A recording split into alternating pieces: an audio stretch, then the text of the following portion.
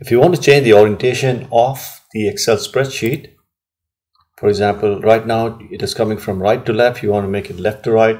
These are the steps you have to follow. First, go to File. Within File, you have the Options. Within Options, go to Advanced and scroll down and come to Display. Default direction, currently it is right to left. Click on left to right. Click OK.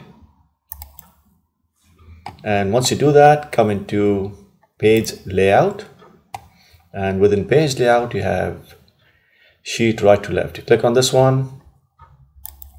And now it's from left to right. Okay. If you want to change the language of the Excel or any Microsoft application, this is how you do it.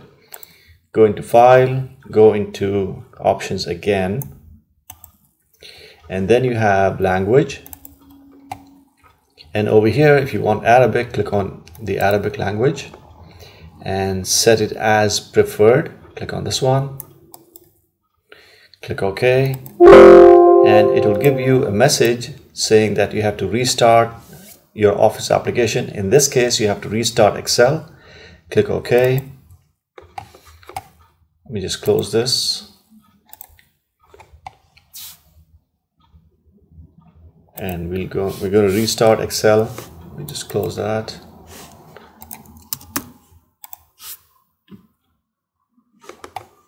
And there you go. Now it's in Arabic. You want to change it back to English. Again, go to the same place. Within Malaf, you have Khiyarat. Within Khiyarat, you have Lugha.